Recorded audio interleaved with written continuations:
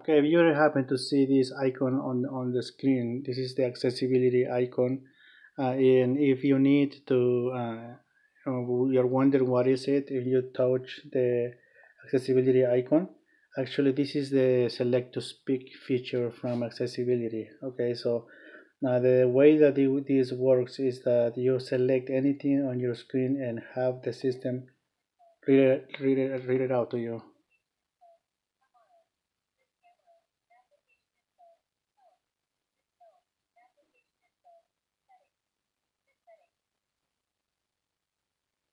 Okay, and if you want to just take a disable it, let's go to settings and, take away this icon.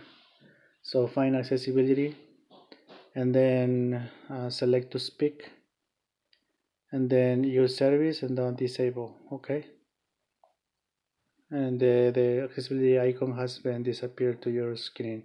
So this is how to disable this feature, this accessibility icon. Or any other questions, let me know in comments, and find my other tutorials related to this Coolpad legacy in case that you need to know how to remove any lock screen that you forgot your password, pattern, or pin. I have a tutorial on how to reset the phone using external keys, or your keyboard has been disappeared, or you just have a problem with the phone that get freezed a lot, or you get a lot of drop calls. Just let me know in comments and search my other tutorials for this phone. Thank you so much, and subscribe and like. Thank you.